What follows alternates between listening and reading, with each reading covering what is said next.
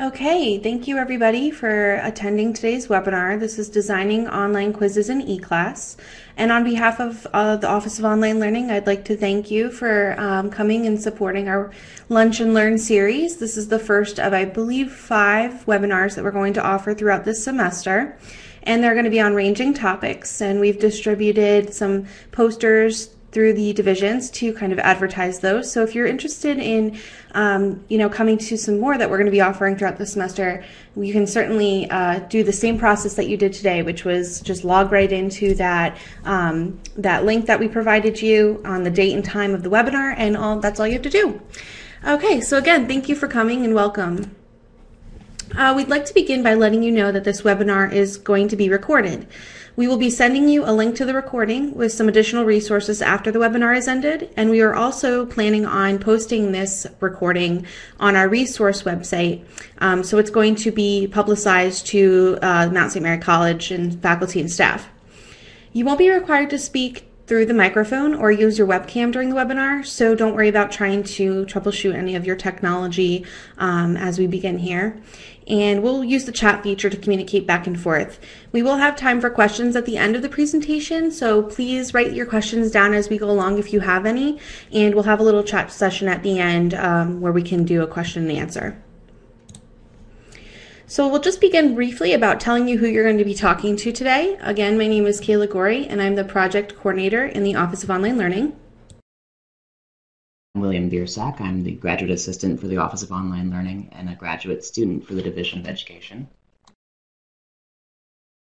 Hi, my name is Vanna Hong. I'm also one of the graduate assistants of the Office of Online Learning, and I'm also a graduate student to the School of Nursing.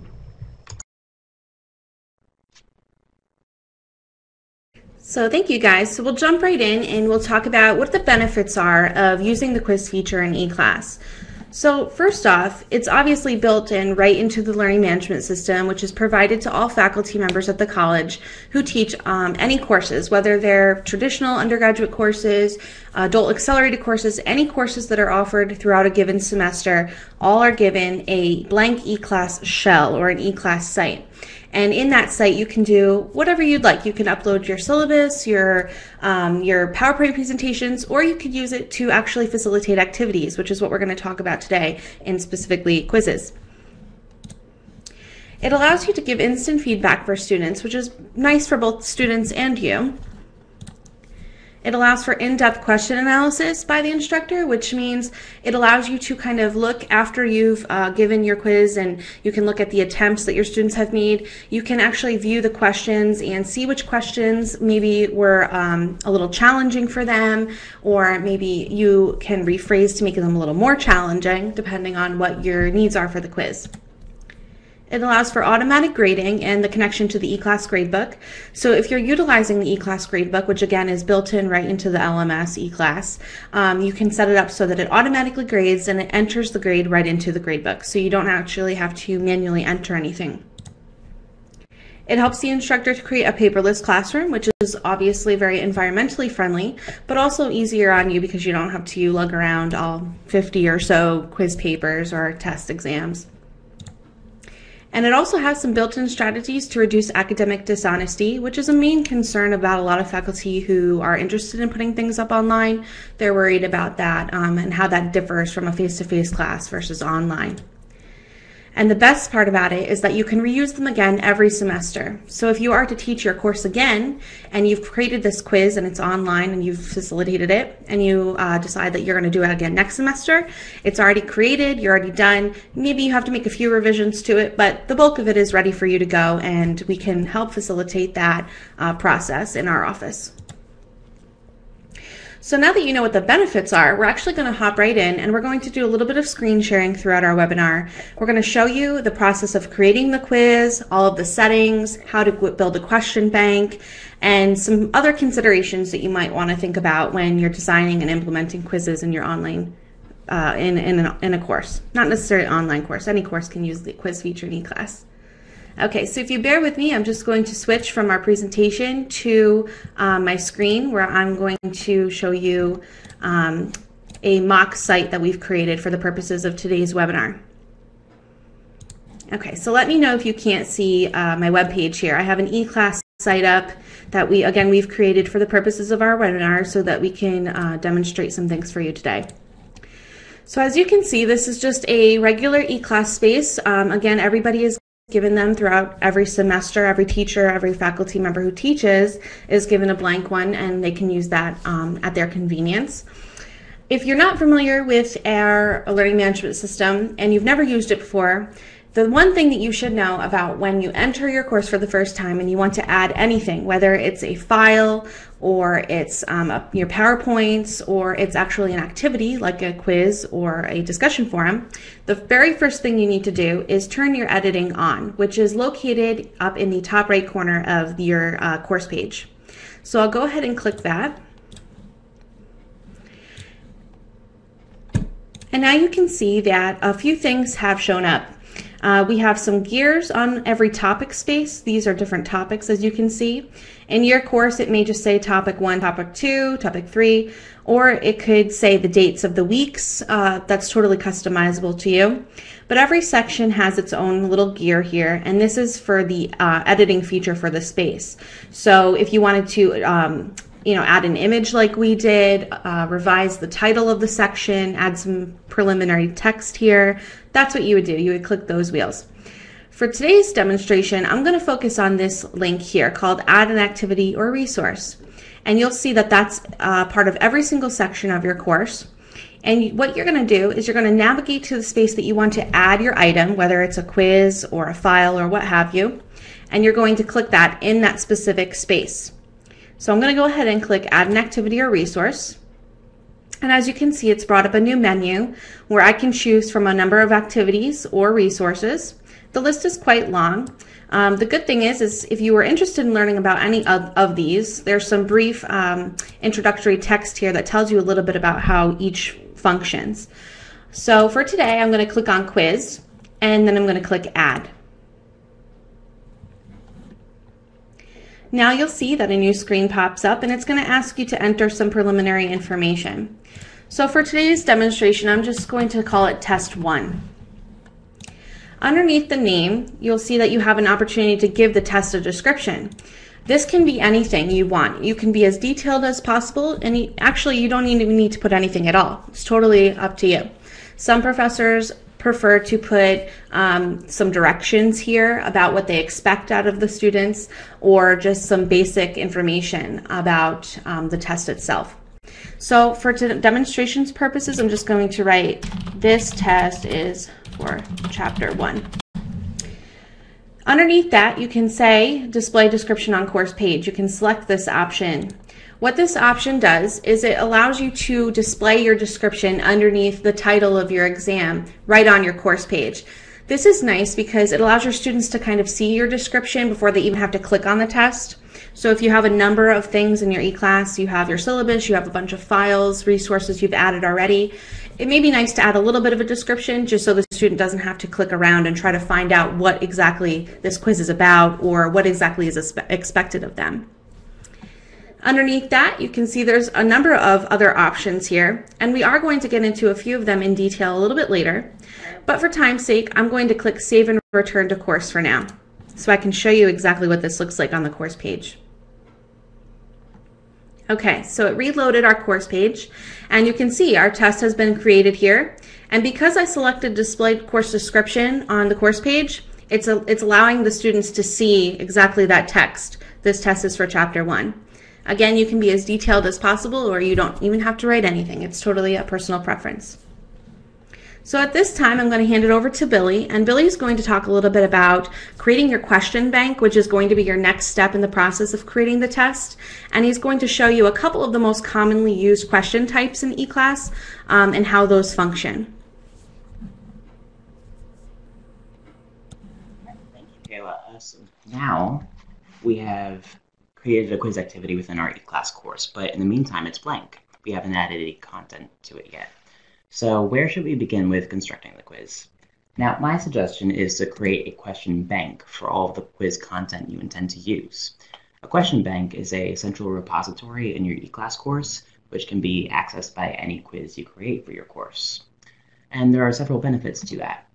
First and foremost, by using a question bank, you're able to reuse the question content you create in future assessments. So for example, if you create a quiz question for a low-stakes test early on in the semester, you're able to then use it again later in maybe a cumulative assessment. Second, having your question content located in a question bank allows for new levels of randomization in your quizzes.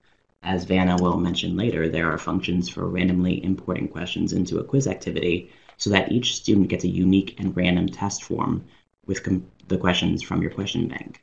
So those instructors that are concerned with academic dishonesty, please keep this in mind for later. Also, drafting and formatting your question content beforehand will help when you later need to consider grading and timing settings for your quiz.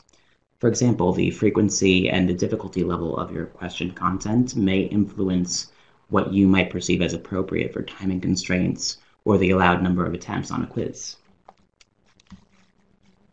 So now we're going to be sharing our screen again to demonstrate how to create categories within your question bank and to organize your content.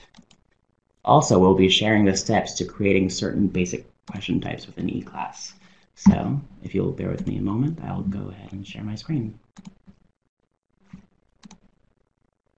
All right, so we're now back again within our test eClass course. So to get into my question bank, I'll begin by going over into the administrator block. I have it located over on the left side, and I'm going to look and make sure that course administration is open right now.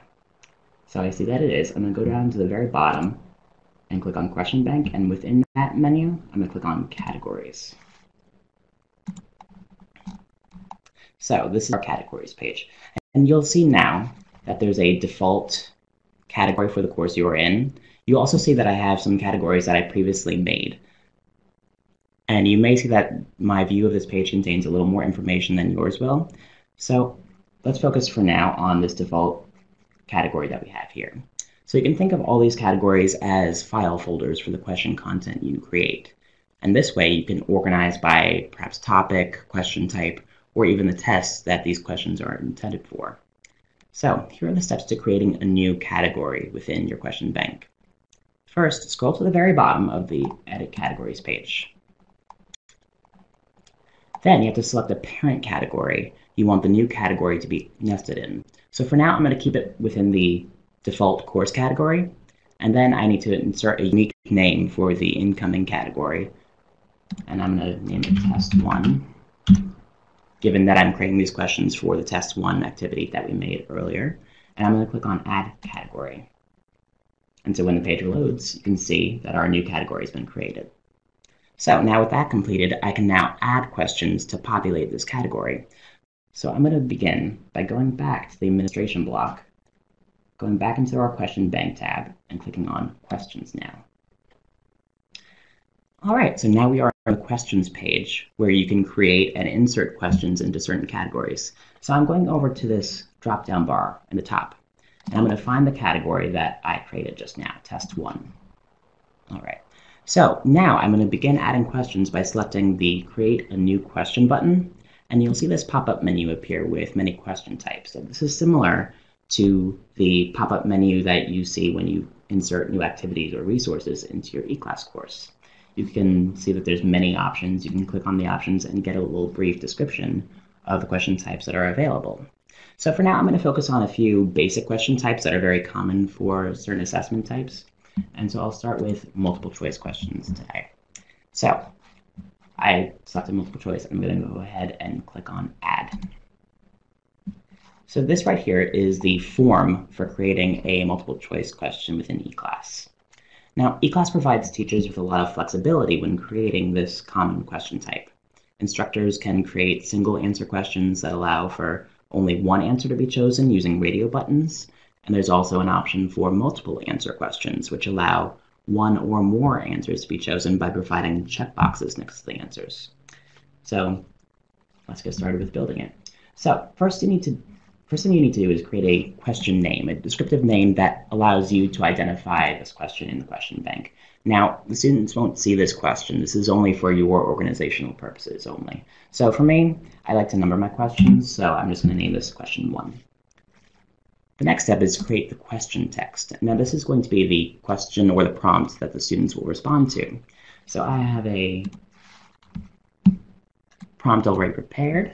I'm just going to copy and paste right in to spare you the need to watch me type. So mine's in social sciences. Mesopotamia was the site of the earliest developments in the Neolithic Revolution, which are the two rivers that Mesopotamia was situated between. So now that I have my question text, next I have to look at the default points. So this is the maximum point value that this question will be worth. So by default, it's always set at 1, and I can increase this or decrease this if I decide that I want to weight this question differently compared to other questions. But for now, I'm happy with 1, so I'm going to keep it on there.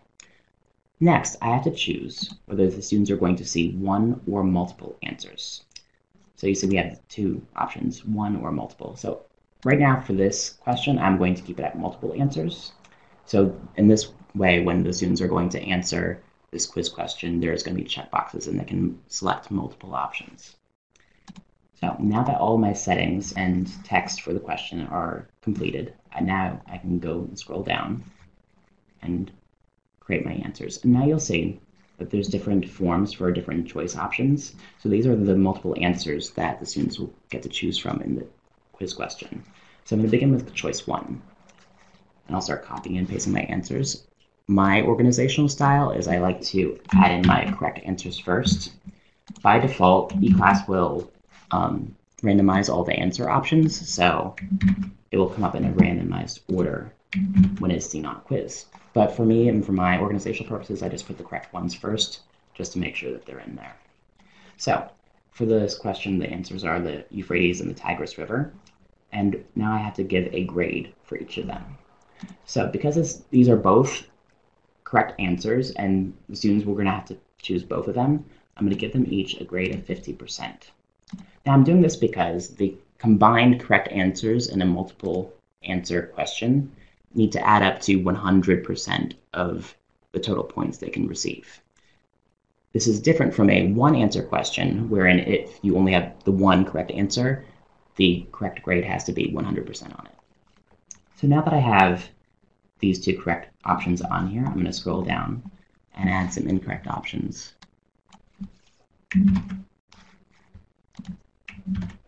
And for these, I'm going to, well, this one in particular, I'm going to keep it as none.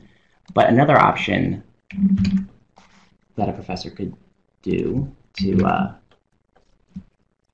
make sure that students are not just clicking every single checkbox just for the hell of it, they could go scroll down and assign negative percentages to the question option. So if they get an incorrect answer, then they would receive credit off of the question.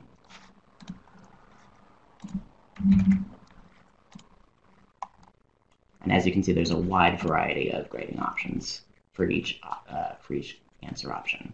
So now I'm happy with this multiple choice question. So I'm going to go right down to the very bottom and click on Save Changes, which redirects us back to the question bank. And now you can see that we have our question bank and question 1 is now populated within it. So if I wanted to, I could go back to question 1 and edit it with this gear symbol. But for now, all I want to do is click on this magnifying glass, the preview button, which allows me to preview the question as it will appear in the quiz. So as we can see, we have our question prompt right here, and our answer options, select one or more below, and our answers are right here with checkboxes. So I'm going to click on what I know to be the correct answers, click on check, and as you can see, they do come up correct, and it comes out as a correct answer, correct response in this question. So I'm going to start again, and as you see, the answers randomized in this iteration of the question. So I'm just going to randomly select some answers, click on check, and you can see that it's recognizing the incorrect answers as well as the correct. So I'm going to close the preview, and now I'm going to begin on a new question. So now I'm going to focus on the true-false question type and add that. So for this, I'm going to start with a new question name, and again, I'm going to stick with numbers. So I'm going to name it question 2. And now I have to add a question prompt for this too. So it can be a statement, it can be, well, for true false, a statement would be the best question prompt. And I'm going to go ahead and copy this in. Again, social sciences, so this one has to do with World War I. And you have to go and change your default points if you so wish. I'm going to keep mine at 1 for this particular question. Now, you can see that there's similarities in the form compared to the multiple choice form. But for true and false, instead of giving multiple answer options, you just have to, in this correct answer field, select whether true or false will be the correct response. Now, and I hope social sciences faculty will agree with me, but I believe true is the correct answer.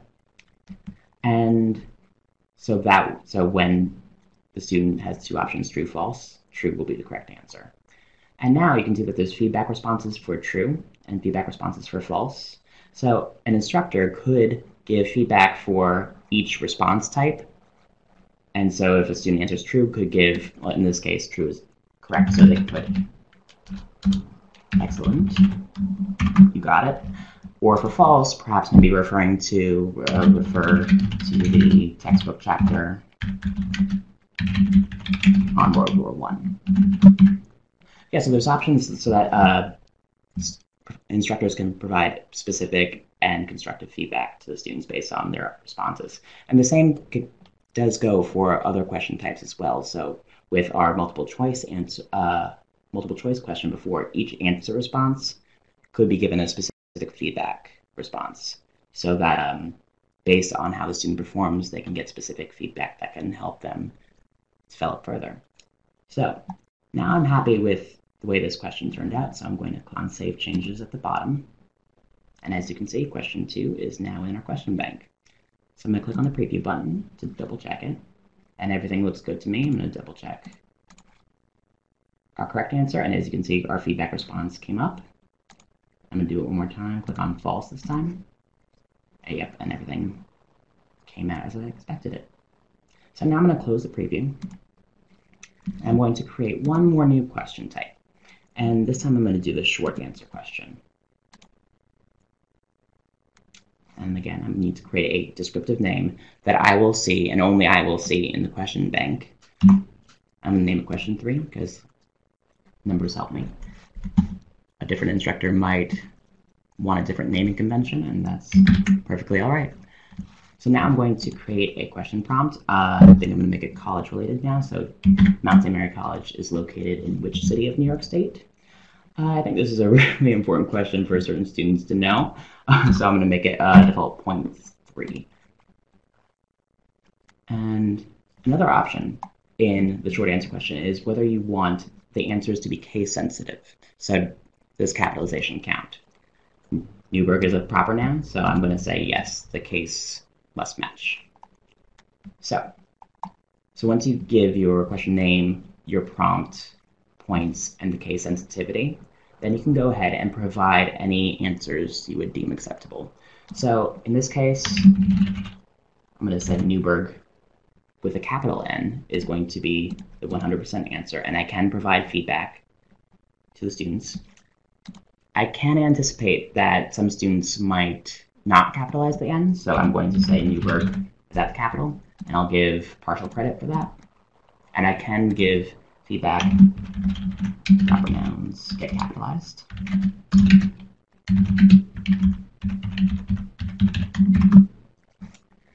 And I also want to create a feedback response for any responses other than Newberg. So what I'm going to do is in answer 3, I'm going to put an asterisk. And this indicates that this answer and this feedback response is going to be a wildcard.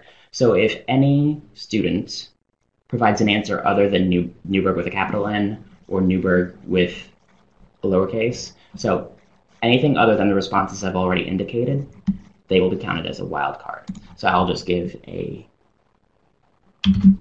little feedback response.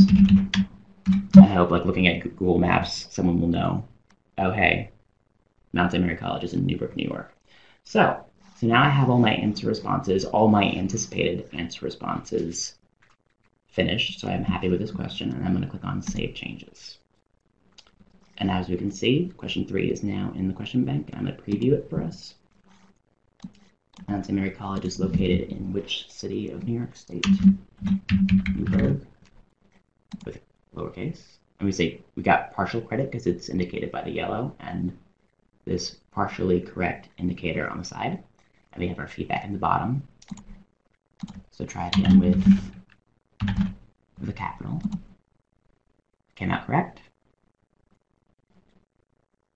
And one more time, I'm going to give a random answer. So I'm going to say I'm out of state, and I have absolutely no idea which city we're in. So I'm going to say Orange County. So this would be counted as a wild card response because it's something other than what I've already designated. And it came out incorrect, and my standard feedback response to a wild card came up. So I'm happy. So I'm going to close the preview, and there's one other feature of the short answer question type that I want to share. So I'm going to edit question 3 that we just worked on. So what I want to show is how you can turn a short answer question into a fill in the blank. So as you saw before in our preview, we had the answer prompt and then an answer box below it. So what I'm going to show you is how to put a answer box in the middle of the question, or the statement rather, to fill in the blank. So I'm going to quickly edit the question I just had. So Mount Mary College is located in the city of... Now I'm going to insert some underscores here, along with a comma. So now it reads, Mount St. Mary College is located in the city of blank, New York. And so my answers still apply. So I'm just going to go to the bottom, save changes, and preview. So now you see, instead of having the answer box below, it now has the answer box in the middle of the question. Mount St. Mary College is located in the city of Newburgh, New York, check. And it still functions the same way. Now, just as a side note, we see this checkbox in the bottom of our preview, and this is just for our purposes so that we can check it. In a standard deferred feedback quiz, this checkbox wouldn't appear. Each student would have to fill out each question, and then they wouldn't get feedback or points until after the professor chooses to give it to them. So I'm going to go ahead and close this preview. Now, there are many question types available to instructors within eClass. Those interested in learning more about your options can come to the Office of Online Learning for some one-on-one instruction. And in addition, there are many online resources that demonstrate how these question types can be utilized, and we can direct you to them as well. So now, without further ado, I'm going to direct attention over to Vanna, who will teach you more about constructing an online quiz using the questions you create in the question bank. Thanks, Billy. Let's see.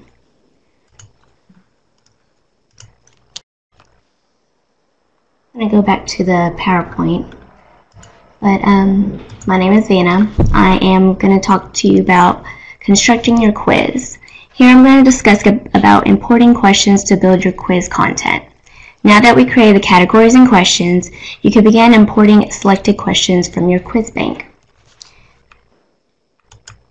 And I'm going to share my screen. We're going to go back to eClass here.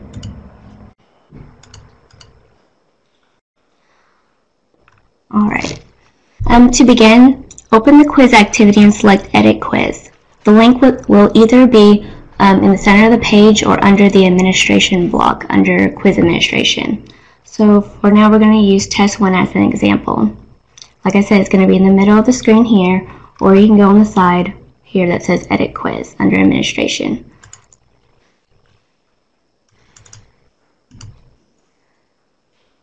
Alright, and there are 3 different options to add questions to your quiz. To do that, first you would go to the right side here and it says Add. There's going to be Add a new question, Add from the question bank, or Add a random question. We're going to start by doing adding from the question bank that Billy had initiated.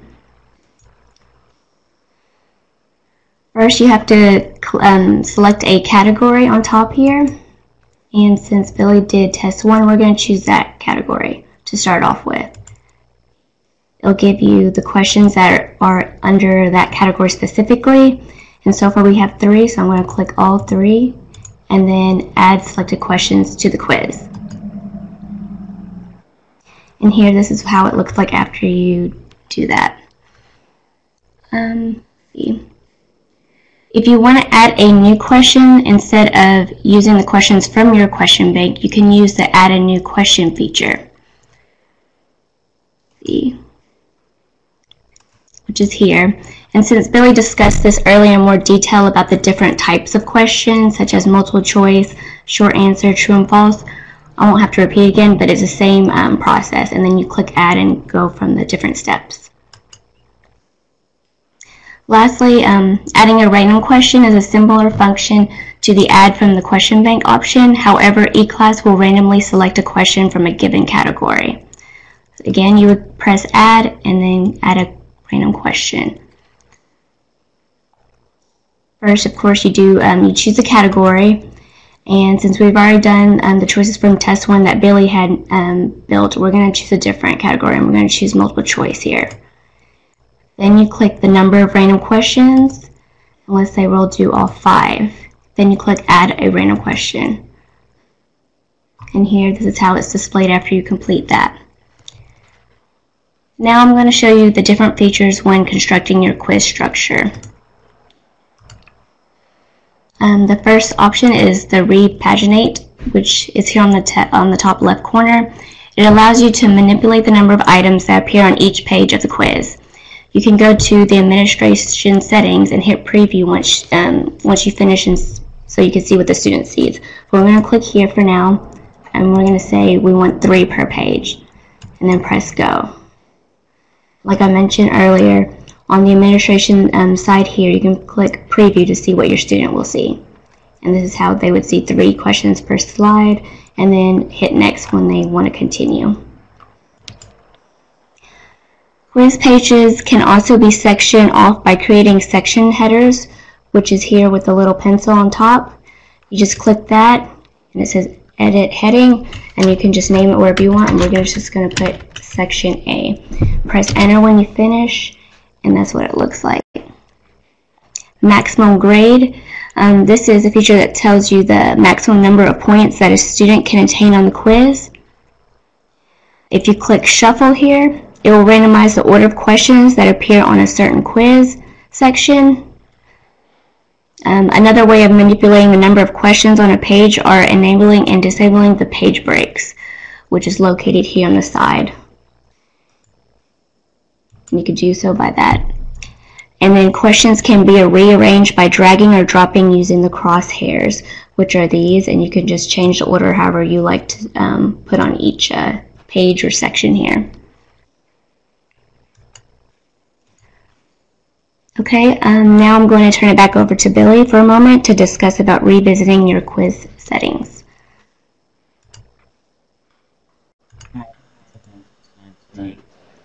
A document.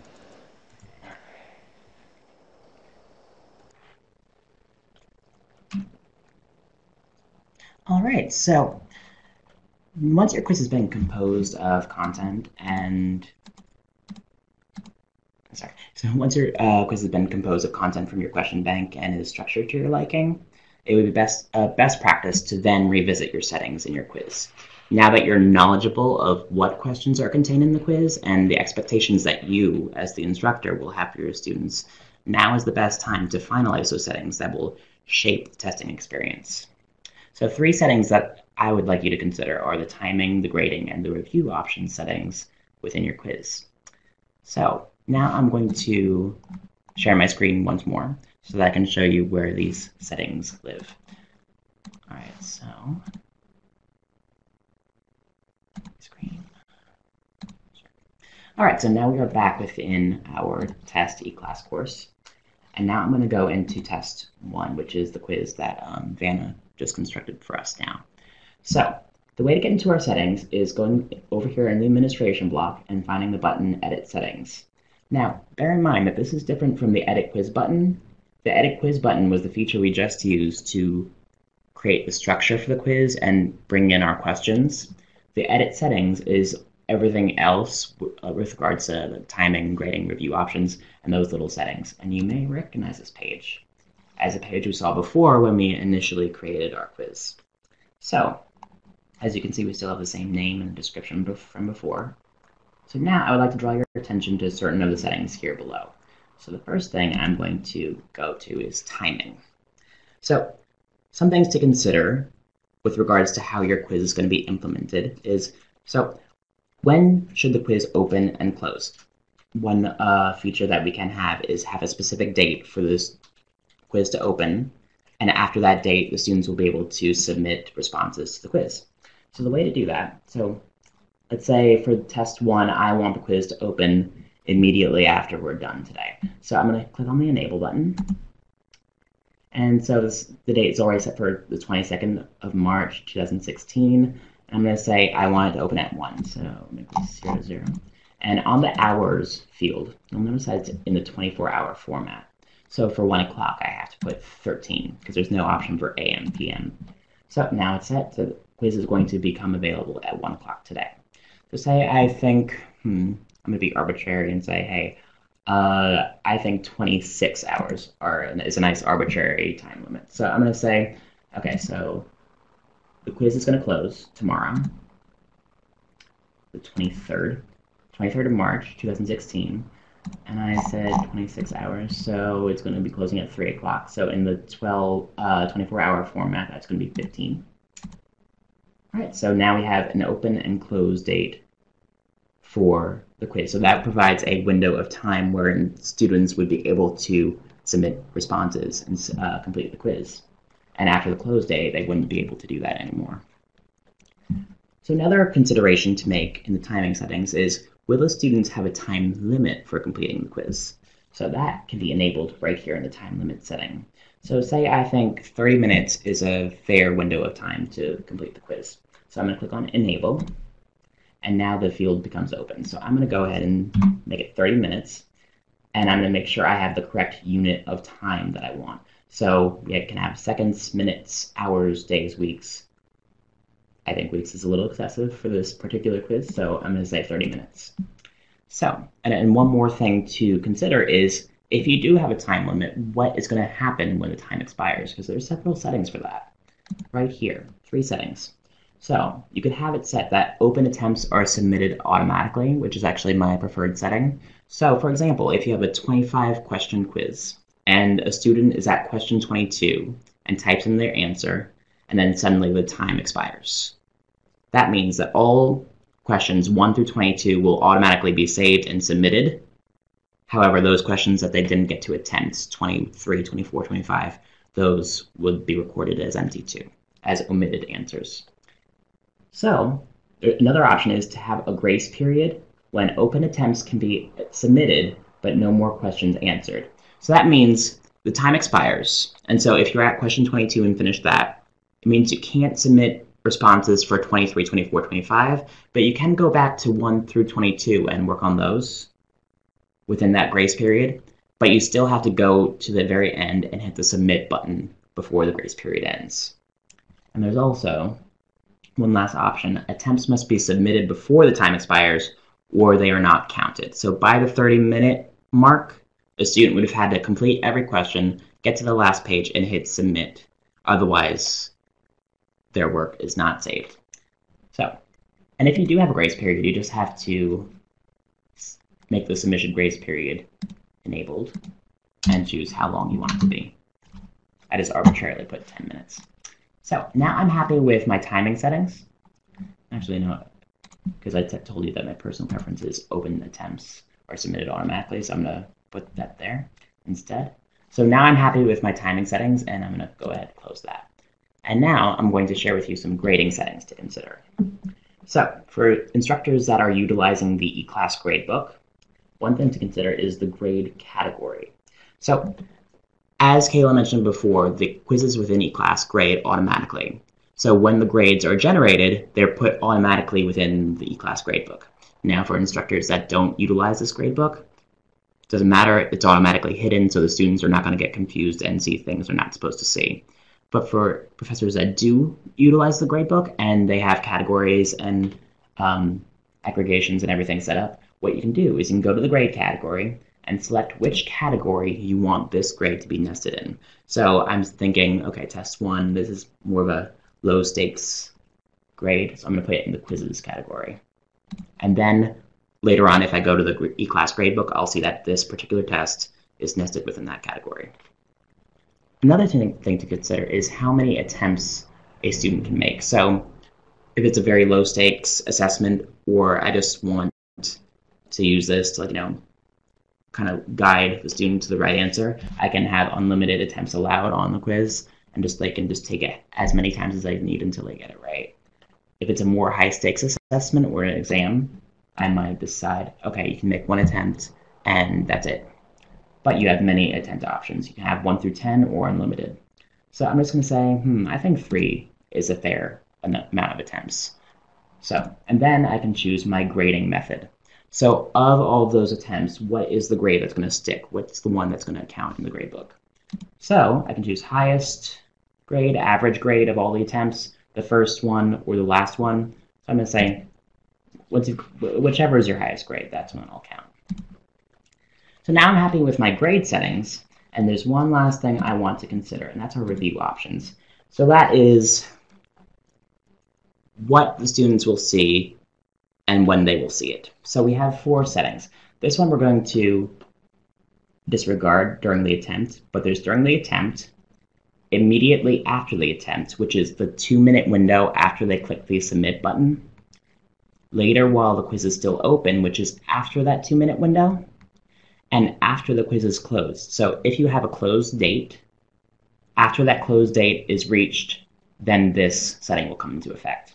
So you see that there's multiple options. So you can see the attempt, so what questions the student had and which order the questions were in, and what their answers were, whether correct. So that's whether they were correct, partially incorrect, or incorrect, just in plain text. Points, so how many points they got on specific questions, or overall if the entire exam was automatically graded. The specific feedback, or general or overall feedback, so all feedback options are there. And the right answer, so assuming they got the answer wrong, which is the right answer. So for some professors that are concerned about academic dishonesty, they could lock down the visibility of certain things. So they could take away all the feedback, take away the right answer, or they could have it like you only have things available in the 2-minute window, and then after that, while the quiz is still open, everything disappears. There's many options. So depending on your tastes of what the student should have access to, you can lock it down as much as you like. So if you're really worried about academic dishonesty, you could just take away everything, so that immediately after the attempt or later while the quiz is still open, the students can see nothing. But after the quiz is closed, then they can see everything. But this is after the quiz is closed, when they are unable to make any submissions into the quiz. But this way, they can see everything. They can see feedback, answers, their attempts, so that if they so choose, they can use this quiz as a study guide. Well, so now I'm exceedingly happy with our settings now. So now that we've established these settings in our quiz, I'm going to go back into our quiz and see what's changed. So I'm going to save and display. All right, so now you'll see that there is a now description for the timing and grading constraints that we established, warning the students before they begin. So we can see that there's 3 attempts allowed, when it's going to open, when it will close, the time limit, the grading method, everything is made very plain for them, so they have a warning. If I click on the preview quiz, and for them it would just be a start attempt button, so let's get this confirmation so they know, okay, you have 3 attempts, are you sure you want to start? And they can start. So this is the same view that Vanna showed us before. So we see in the quiz navigation feature though, now we have the time left. So it's counting down from 30 minutes, because as you remember, that's the time limit that I established. So just to show you now what the student will see at the end of their exam, I'm just going to arbitrarily answer a few questions.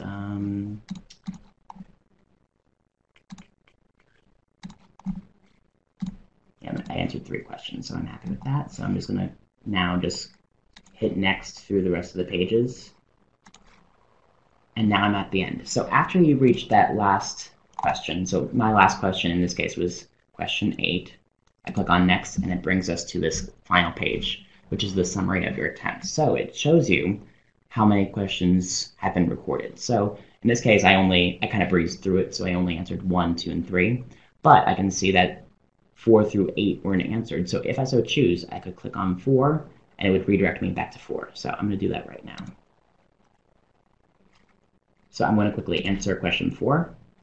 And now I'm going to go back and breeze through because I just wanted to answer question 4. So now I see that question 4 has been recorded.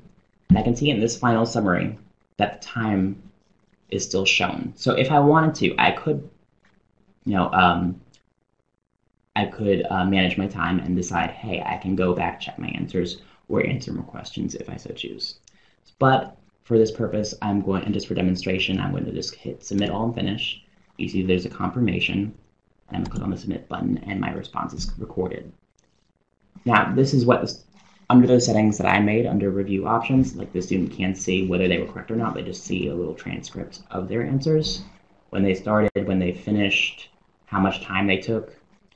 If all of the settings for visibility were enabled, they would be able to see whether they were correct or not, how many points, and their grades, so on and so forth. But at this point, that would only become visible after that close date, as I mentioned. So now I'm going to hand it back over to Vanna. So once your quiz is open and once students have been making attempts or have opened attempts, how are you able to see their grades? How are you able to see their responses? So Vanna's going to take the wheel and show us all how to do that. So I'm going to stop sharing so that Vanna can start sharing her screen.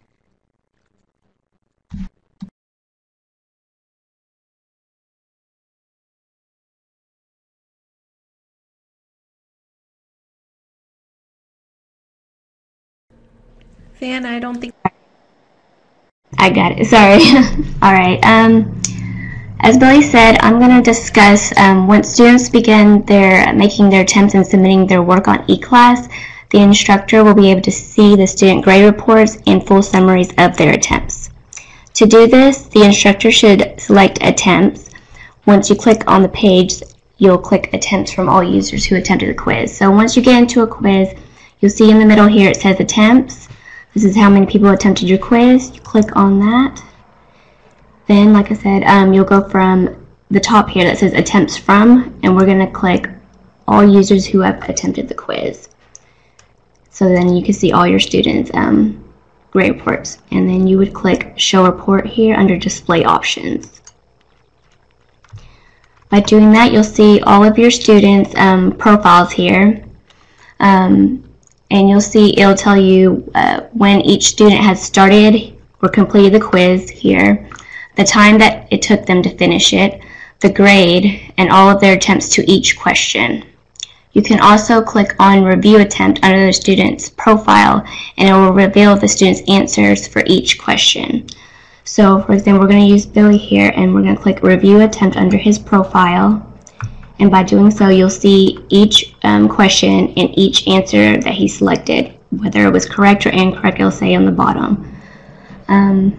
Please note that grade reports will not be able to track class achievement on individual questions if the quiz is composed of randomized questions. So if you go back here and you look at your graph, this is kind of demonstrating like your class or the students' grades upon like how they scored on the quiz pretty much. But if it's randomized, it'll be different. So I'm going to share it back with Kayla, where she's going to discuss other considerations to the eClass quiz.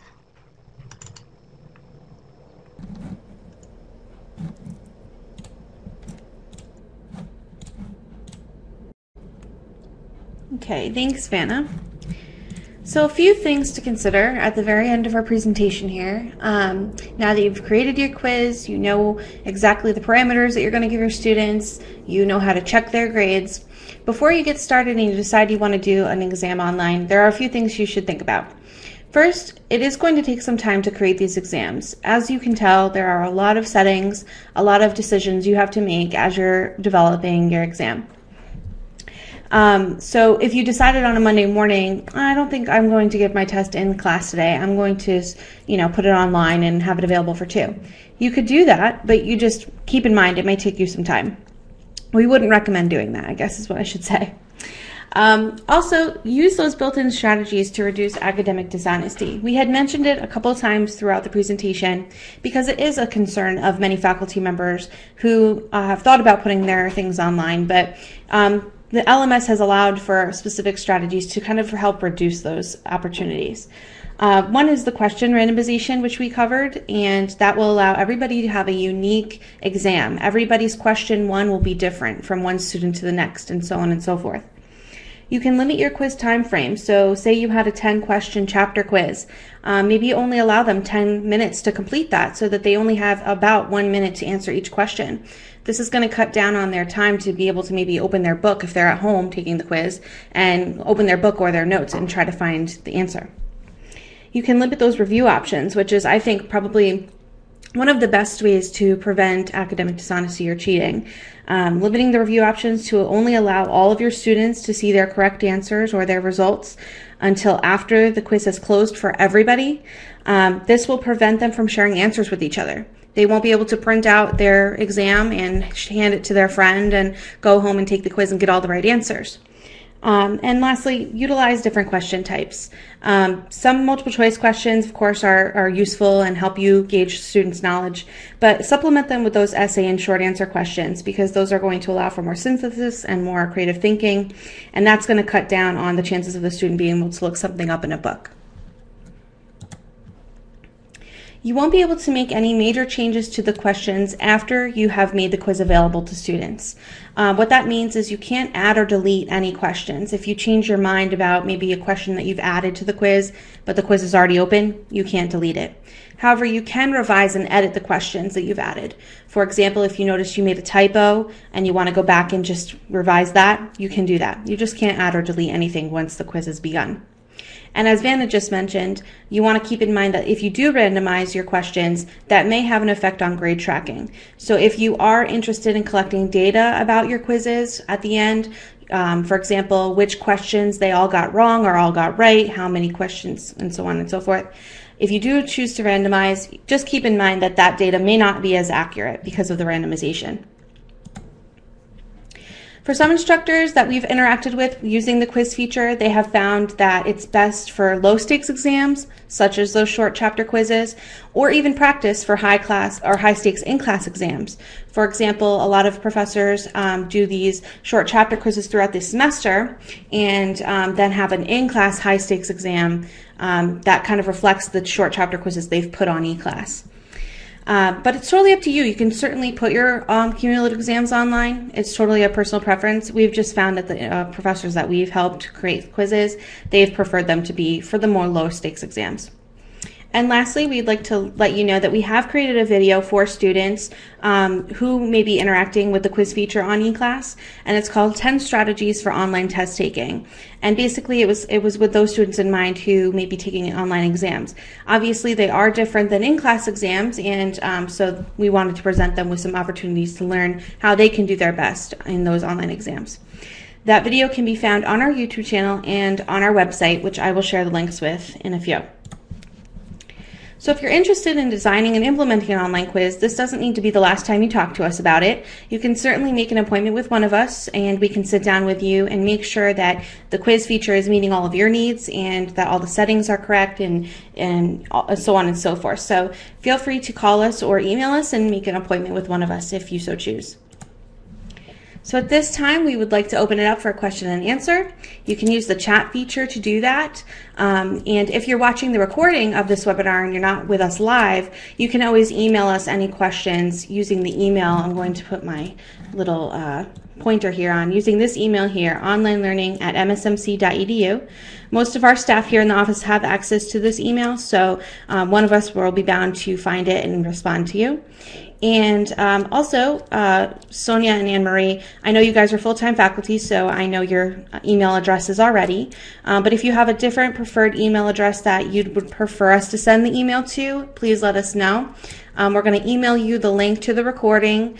We're going to email you a PDF document that our office has created that basically talks about all the things we talked about today, all of the settings, all of that having to do with quizzes. It's just in a document format, so you can print it off and keep it as a resource. And we will also have a PDF of our slideshow today so that you can print that off as well. So if you don't want it sent to your MSMC address, just let us know in the chat box and we'll send it to another preferred address. You can see our links to our resource website is here, onlinelearning.msmc.edu. That resource website functions for both instructors and students. We have resources for instructors on there regarding eClass and instructional design. And then we have things for students on there regarding things like the 10 strategies video. We also have things about netiquette, which is online etiquette, how to do your best in online courses. We have things about discussion forum basics for students. So definitely take a look around our website and see if there's anything that you would like to utilize as part of your course or your teaching. And lastly, we have our YouTube channel link, which is another way to kind of watch all of the resources we've created having to do with eClass, instructional design, and general online learning topics. Anne-Marie asks, I have used quizzes online for 5 years. Sometimes they jam. Is there a snafu approach for this? So Anne-Marie, what do you mean by they jam? What do you mean by that exactly? Do you mean that they freeze up and students aren't able to take them successfully, or?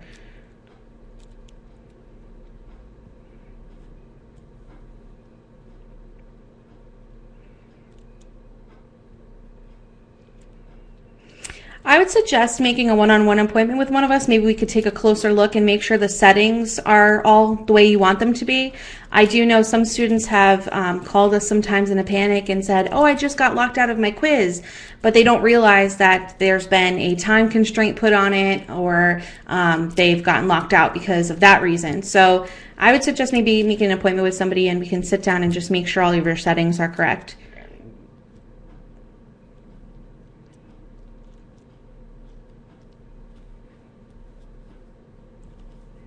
I can see Anne-Marie is typing, so I'm just going to give her a moment to respond here.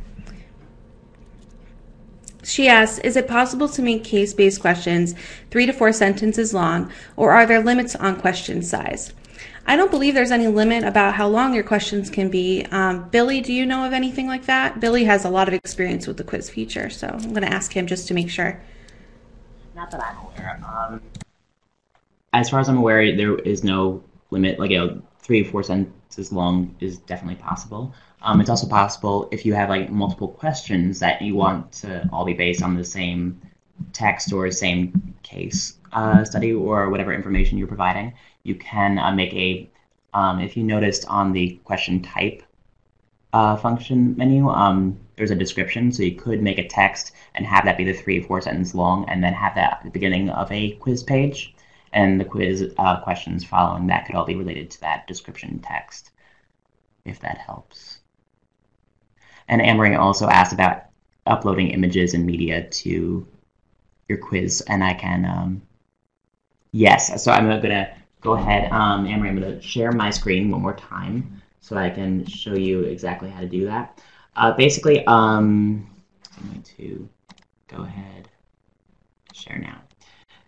So basically all the quiz functions, the text and such, is built using the standard HTML text editor that you might have seen when you are building your quiz, your eClass course. So what I'm going to do is I'm going to access the quizzes by going back into the question bank and clicking on questions. So the ones I personally made today were in test 1 category. So I'm just going to choose one. I'm going to go with the Mesopotamia question. So as you can see, like, this was the form that we used to build the multiple choice question. It is made with the same standard HTML text editor that is commonly found in eClass. So what I'm going to do is, you can see these functions right here. There's inserting and editing images, inserting Moodle media, managing embedded files. So it is possible to add media, so photos, embedding YouTube videos, sound clips, if you like to use that. So I'm going to go ahead, and I did, while you posed that question, I did upload a download an image to my computer, just so that we can demonstrate. So just to go over what I did is I clicked on this insert edit image button, and I'm going to find or upload an image, and it's on my computer, so I'm in upload a file, choosing a file. So it's the same process for adding a image elsewhere in your eClass course. So I'm just I put it in pictures, so I'm just going to navigate to where I have the picture. And I'm going to click on upload this file. Insert. Yes. All right, so as you can see now, in our text editor, I added the question. I added the photo to our question text, so this is going to accompany the question prompt when it appears in the student quiz. We can also do this for our feedback areas, so maybe if you want to refer someone to a YouTube video or some resource online, you could do that, or you could have media there as part of your feedback to refer students to. So yeah, so and you can have photos as well as your answer options, or like I just put texts because that was the simplest demonstration that I could give you to save time, but you can go more in depth with sound, clips, photos if you so wish. So I'm going to go ahead, I'm going to save the changes that I just made with the photo. And when I preview that question 1, you can see now that the photo comes up. So I hope that answers your question with regards to adding photos. Copyright issues, well, I mean, of course, like I just grabbed this map from a website. So what I would recommend is, looking for open source documents and photos is a good practice. I would also say citing your sources. For example, I recently made a tutorial for the education division for those freshman students that are about to take their education proficiency exams, and I had some resources through Khan Academy and resources provided by the Center for Student Success. So I just cited all my sources as a best practice. But yeah, it's just as long as you're being diligent, I don't perceive a problem. Thanks, Billy. I'd also like to add for you, Anne-Marie, that the library, specifically Derek Sanderson, he's the representative, I think, for copyright and fair use when it comes to online media. So he'd be also a great person to ask if you have any questions about copyright issues. Also, Kristen is really knowledgeable about copyright as well. So we do have some other people around that could definitely answer that question to a little bit of a higher degree than myself or Vanna or Billy could. And in addition, another webinar that we are offering in this Lunch and Learn series is going to be on copyright and fair use. So that would be something to look out for as well. And possibly... in fact, Kristen and Derek are the ones who are going to be presenting that webinar. So I would definitely encourage you to check that one out. I can't remember exactly when it is, but as part of the email I send, I'll attach the flyer that has all of the upcoming webinars for you, Anne-Marie and Sonia.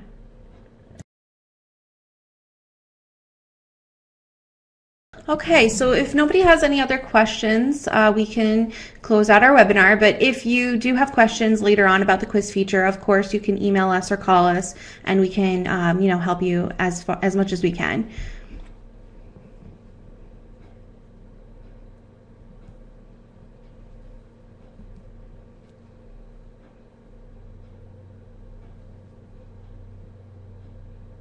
Okay, so to exit the webinar, all you have to do is click the red X in the top right corner. Thank you both Anne-Marie and Sonia for attending today. We really appreciate it. And we'll be in touch soon with our email.